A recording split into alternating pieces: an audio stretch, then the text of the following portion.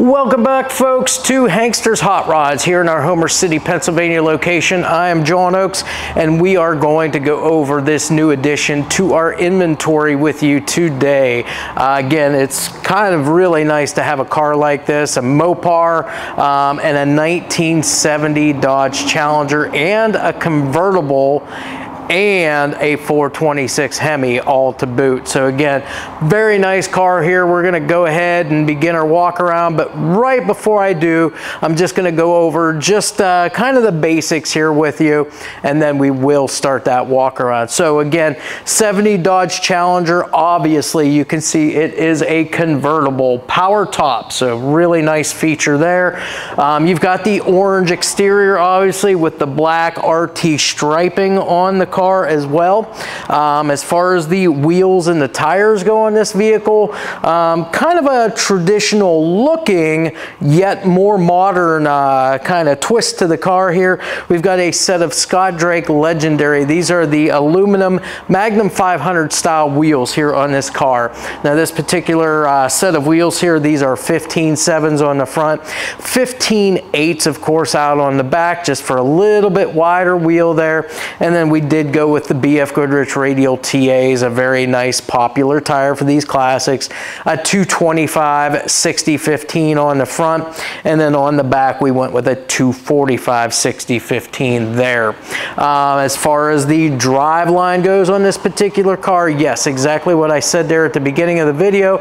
It is in fact a 426 Hemi, and when we get to the front of this car and we open that hood up, we will take a look at that motor and go over the stuff that we see on that also. It's got the 727 Torqueflite automatic transmission along with the Mopar 8 3/4 inch rear. It is the shore grip rear with a 350 gear ratio on it. It is power steering. It is manual brake. However, though, it is disc up front, drums on the rear. So that's kind of the basics about the car, kind of the bones of it. So we're going to go ahead and do our walk around now, go over each and everything here as I walk around the car. Hopefully we answer a lot of those questions that you might have, but if not, again, I'll always remind you to go to our website, check out all the details about the car right there. So 70 Dodge Challenger, the orange exterior with the black striping, the black RT striping. On the sides of our car we have our bright work, the wheel lip moldings here on the car. So again, these are all in nice shape, no dents or dings, polished up really nice, and all attached good and secure. We've already been over those wheels and tires. Those things are in great shape on this vehicle. Badging we've got the Challenger badges here on the front fenders, along with, like I said, that RT striping there. As far as the doors go, again, we always check our door gaps here to the front as well as to the back side of the door. Very, very uniform front to back on this car. Elevations with the quarters and the fenders are all right on, and again, all of your body lines all line up with one another here. This car does have the dual body colored mirrors on it. Your driver's side mirror, of course, is going to be a remote adjust mirror, so you've got the little stick inside on the door that you can go ahead and adjust that. The paint condition on the mirrors is very good, as well as the glass in those mirrors as well. The rest of our bright work on this car, I mean bumpers and so forth, we'll get to those, but as far as things like the trim around the windows and so forth, that is all very nice. No pitting on any of this trim over here, all nice and straight, so that all looks good here, even on your quarter window. And again, the glass in this side here, it is slightly tinted, and there's no chips or cracks anywhere in the glass, so all of that is good. Door handle finish is all in very nice shape. No pitting around here, and again, your actual handles kind of look like the brushed aluminum effect back there, but again, those are all in really nice shape. Let's open our door up and take a look at our interior here real quick. So what we'll find in here is an all black vinyl interior, bucket seats up front. You've got seat belts both to the front and to the back seats as well. Again, this is an automatic car, so you'll notice the full length center console with the wood grain trim, the automatic floor shifter there. Also, if you look at the dash, you've got the matching wood grain trim up there with the Rally gauge pack. You've got the factory style radiator, radio there in the center there of the dash, just below your gauges. And again, the dash pad itself is in great condition. Carpeting, no rips, tears, or fading. Same thing with the seat upholstery. That all looks very, very nice as well. Even the door panels on this car here look to be in really good shape. You don't see any scratches in any of the finish. You've got the wood grain trim here, all of your bright work and so forth as far as your window cranks and such. That all looks good. So again, no issues here whatsoever.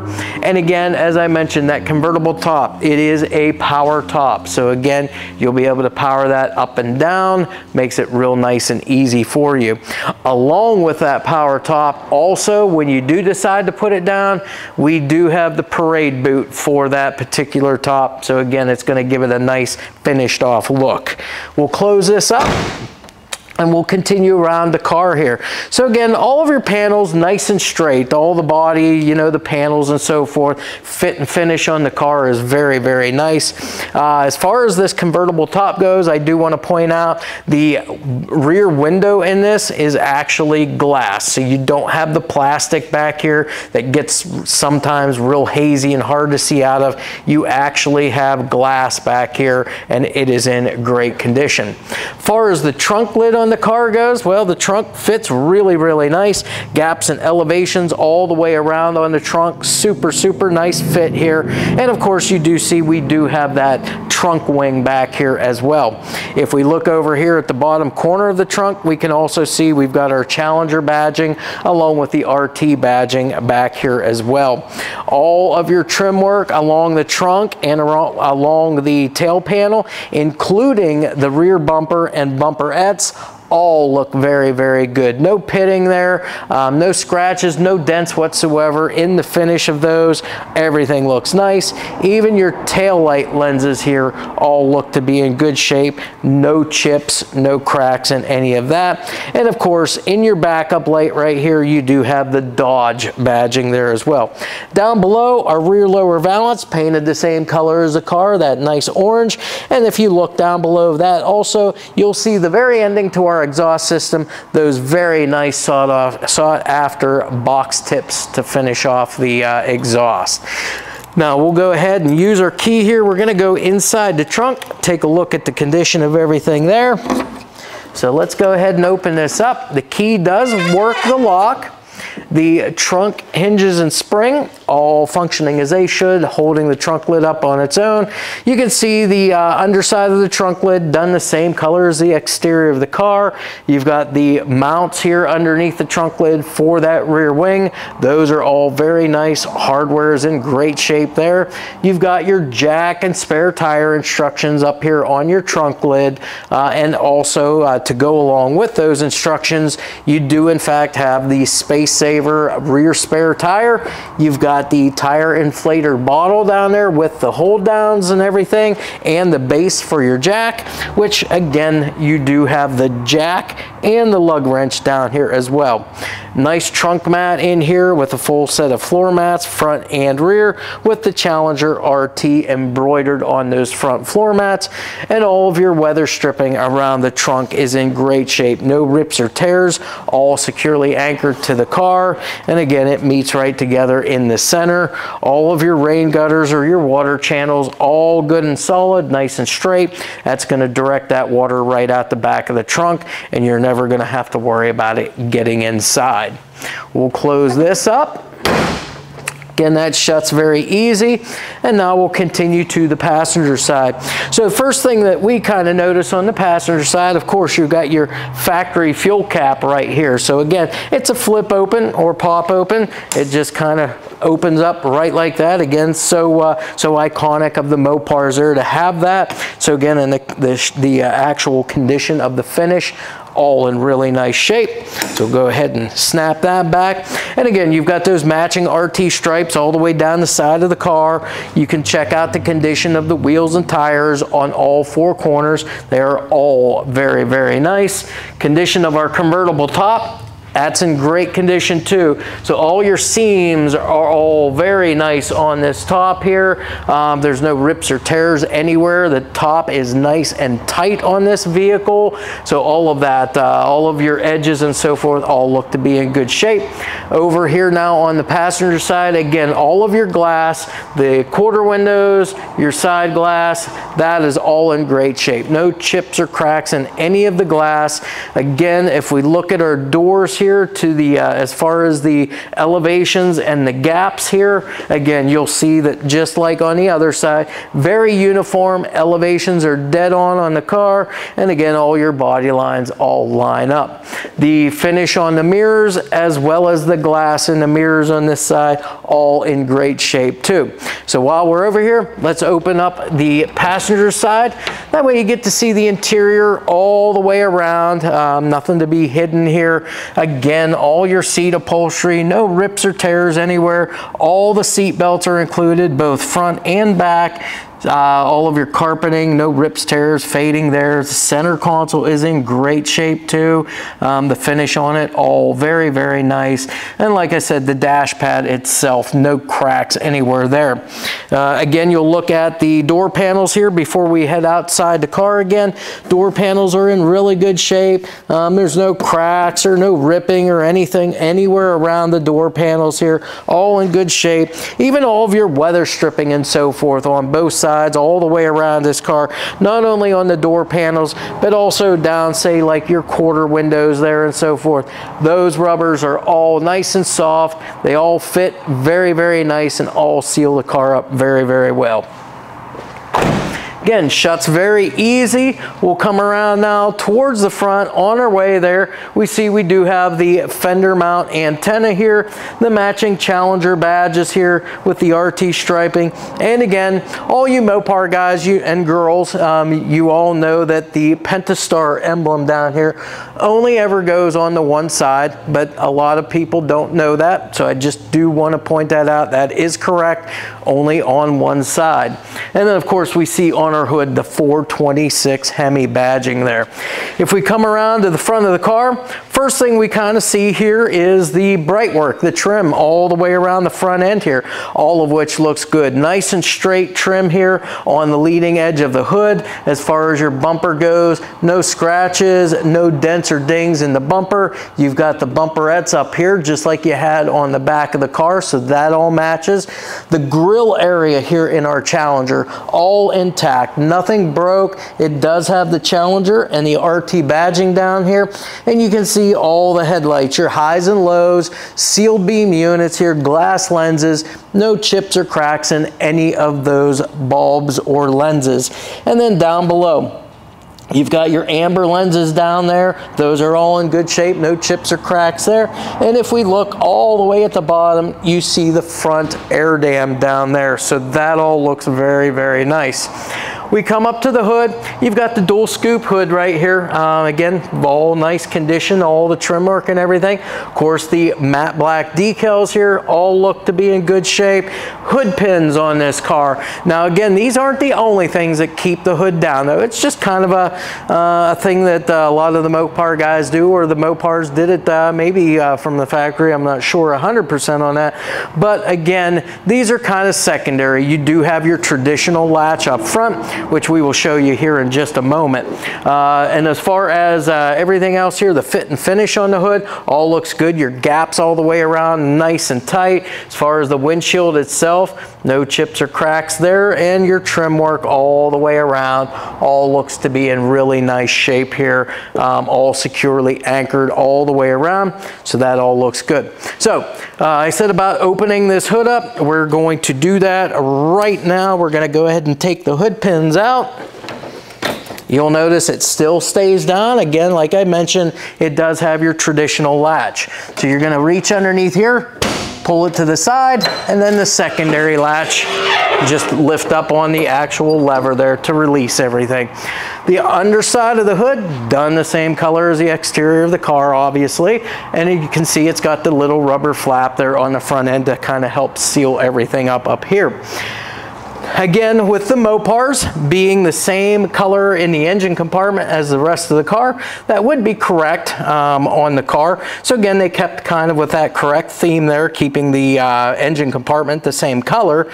And as far as the motor goes, well, here you go. You've got the 426 Hemi. Obviously, you can see the air cleaner up here on top with the Hemi 426 decals here on it. All looks to be in really nice shape. And of course, the other tall tale sign here that this is in fact a Hemi, well, you can just clearly look at the valve covers and see your plug wires that go right down through the center of those valve covers there. Now, as far as what we have underneath the air filter there, we've got dual 4-barrel carburetors. They are both Edelbrock carbs. The primary carburetor, hopefully I got the numbers right here, but the primary is a 1406 Edelbrock. The secondary carburetor is a 1605 Edelbrock carburetor. Those are mounted on top of an Edelbrock aluminum intake there. As far as the ignition goes, it looks like we've got the stock style points ignition here. Plug wires look to be in good shape here. And you even have a traditional Mopar coil here on the engine. Like I said, valve covers very, very distinguishable there with the Hemi motors there. All of your heater lines and so forth are all plumbed and sealed up nice and neat under the car here, under the hood. Radiator hoses are all in good shape. Hose clamps, traditional style clamps here, and everything is all sealed up very nice. Again, there's no leaks or drips anywhere underneath here. As I mentioned earlier, it is a power steering car, but it is a manual brake car, but it does have the disc brakes up front, drums on the rear. Factory style radiator with a complete shroud here, also for cooling, and for the fan you do have a clutch fan up front here, so that's going to engage whenever it needs cooled down and so forth, whenever you're basically running the car there, just so it keeps air flowing through the radiator, keeps things nice and cool. As far as exhaust system on the car, again, very nice exhaust system, which we will show you here in a little bit from the underside, but we do have long tube headers on this car, 2-inch pipes on those headers. And then as far as the exhaust system, the rest of it, it is a full 3-inch exhaust, the X pipe down there. You've got Dynamax turbo style mufflers with 3-inch tailpipes exiting out through those box tips that we showed you just a little bit ago. And again, with that transmission, 727 Torqueflite automatic, and then the rear end was the Mopar 8 3/4, the pause unit, which was called the shore grip, and then the 350 gear ratio there. So that is a complete walk around on our Challenger here, 1970. Again, depending on where you're watching this video from, I always want to recommend that you go to our website. Not only do you see the video there, you're going to have upwards of 100 photos of this car all the way around, inside, underneath, you name it, we have it on there for you. You're You're going to see all of the description, the options that's on this car, and again, it's going to answer a lot of your questions that you might have. Also, you're going to see our retail pricing, and that retail pricing does in fact include enclosed shipping to anywhere within the 48 contiguous states, as well as our Hanksters 3-month, 3,000-mile powertrain warranty. If that's something that you're interested in maybe checking out a little bit more of, obviously give us a phone call, text, or email, and we'll be glad to go through that process with you and let you know how you use that if you would ever need to. It's actually a very simple process to go through. With that said, we're just going to take a moment right now, close everything up. We're going to get this car back on our lift. We're going to show you the complete underside, and again, it's just as nice as what we've just shown you here. So we'll meet back with you here in just a few moments. All right, folks, welcome back with us here. We are now back in our shop with our 70 challenge here up on the lift. We're going to go through this just like we always do. I'm going to go ahead and kind of go over all the components, obviously, that we're seeing from the underside here. And this is mainly so we can check out the condition of everything while we are underneath and show you how good it looks underneath here. So again, at the front of our 70 Challenger, we do have those front air dams here on that front lower valance of the nose here. Again, those are they look to be like a fiberglass piece here, and they're in good shape. You know, they all look good and solid. All the mounting hardware is in them, so again, they're all good and secure underneath. And you can see it's kind of a nice look. It's got that split kind of front lower valance there. So again, looks really good underneath here. If we come back on our Mopars here, the Challenger has what they call the K member underneath here. Now this is an important part because again, all of your suspension basically is going to mount off of that K member, and this one is in really good shape, nice and straight all the way across here on the K member. As far as the front suspension goes, we'll go over a brief overview of that here. So again, it's just your stock standard OE style control arms, tops and bottoms. Now on your Mopars here, the Challenger in particular, you've got the strut rod front suspension, so you got the forward facing strut rods on the car. You also have the torsion bars that go back here too, and those are all in good shape. So all of the rubbers, all of the bushings and so forth on that stuff, all in good shape, and everything's nice and straight. It also has the front sway bar on the car, and it looks to be maybe like about a 3/4 inch front sway bar here. Your bushings at the frame here, as well as your sway bar end links, those are all in really good shape. There's no splits or cracks, none of it's dried out or anything like that. So again, that's going to keep the front end nice and tight on this vehicle. The other thing that's always checked over on these cars are all the ball joints on these control arms. And again, all that stuff's in good condition as well. Steering components on the car, we've got power steering. So again, we can check things like our pitman arm, the drag link, tie rods and tie rod ends, and again, all that stuff's checked out here. Ball joints on your tie rod ends, those are all in good shape too. You can tell everything's been greased and maintained on a regular basis, and it all has the rubber dust boot covers on them to help protect those. As far as braking on this car, now it is a manual brake car, but it does have disc brakes up front, and it's got the drum brakes out on the rear of the car. As far as the disc brakes up front, this is just going to be your stock stuff up here, so whenever it comes time to change things out, like the pads and the rotors and so forth, should have no problems going to any of your local auto parts stores and picking those items up. As far as drive line, we'll kind of move into the center now, and we'll start to discuss that as far as the engine and the transmission. So again, to kind of go over that, 426 Hemi and the 727 Torqueflite automatic transmission. So what we're doing here is we want to look at the oil pan. We want to make sure that all of that is all nice and dry underneath the car here as we're looking at it. And it is. Your oil pan gaskets not showing any leaks or drips anywhere around those. Nothing at the drain plug, and nothing as we look at the back side here of the pan. Now our Torqueflite transmission, it does in fact have the cover here at the front, so that's going to help protect that flywheel from any dirt and debris getting in there and possibly chipping a tooth off of your flywheel. And then it's, again, same thing, our transmission pan, we want to make sure it is nice and dry, and it is. There's no drips, no leaks whatsoever.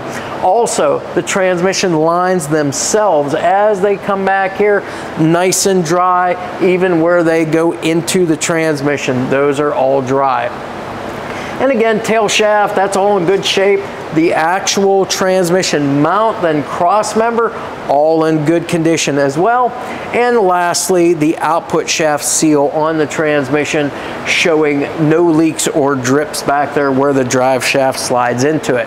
Now, before we get too far back here on our car, we want to go ahead and call out our exhaust system here. So again, we do have the long tube headers. These are 2-inch long tube headers, so nice big pipes to get all that exhaust out of that 426 Hemi. And then it empties into a set of dual 3-inch exhaust pipes the whole way back through, a nice set of Dynamax turbo mufflers, and then of course the 3-inch tailpipes with the box tips, and we'll see those as we get back there a little further. Now, as far as the frame sections, those all look good. The floor itself, you can see how nice it is. It's really, really nice underneath here. And again, why not? I mean, it's all painted, same color as the body on the top side. No patches, there's no holes whatsoever. Everything looks good and solid underneath here, including pinch welds and rockers. Your pinch welds are nice and straight down both sides of the car, and the rocker panels are good and solid on both sides there. The drive shaft, yet another area we pay special attention to, because we want to make sure that the universals on both ends of this thing are in good condition, no noises, and that they are functioning properly and not seized up. Those are all in good shape. They've been checked over. As a matter of fact, I can see some grease fittings here. So again, they're greasable U-joints, so that's going to help them last a lot longer too. And as far as the rear differential on the car, this is going to be your Mopar 8 3/4 inch rear. It is the posi unit for the Mopar, or I believe they called that the Shore Grip rear end there. It does have the 350 gearing in it. So again, it's a good, gear. You're going to be able to drive this car both, around town and down the highway, no problems whatsoever. As far as the rear suspension, we've got your multi-leaf rear suspension here. Just a typical set of shocks back here, probably a nice gas shock here. All of your bushings, mounting hardware and everything all looks really good back here. No issues there. All of your brake lines are leak free and plumbed all the way back. Again, no leaks. These are drum brakes on the rear of the car.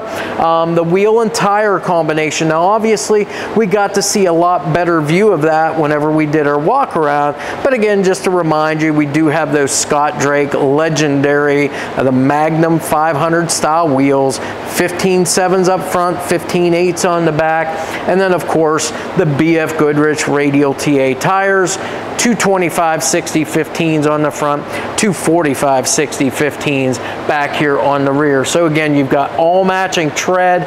BFGoodrich tires are great tires and a very popular tire on these old classic cars. Again, the rear differential, no leaks or drips anywhere around that third member assembly. That's all good and sealed up. The fuel tank itself looks to be in really good shape. No dents or dings here on this. It looks good. Mounting hardware and straps all good and solid on this. And as I mentioned there with that exhaust, you do have the 3-inch tailpipes as well, with those nice box tips back here. The rear lower valance itself, nicely painted up here. No dents or dings, no chips or anything back here.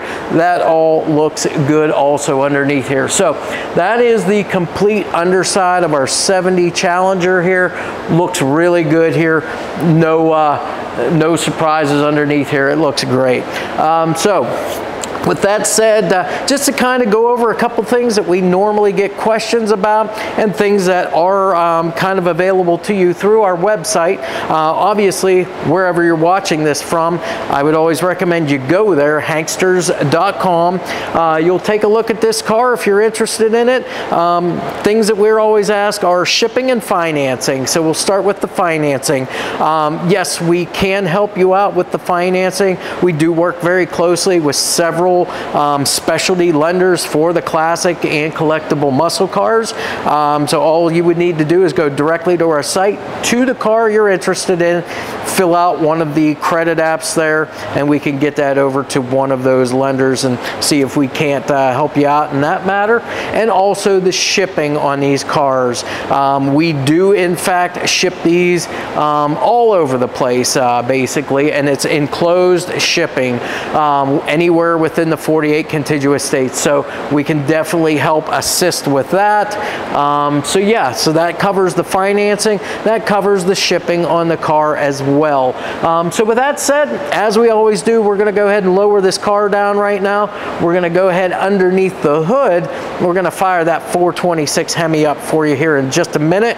We'll let you hear what that sounds like.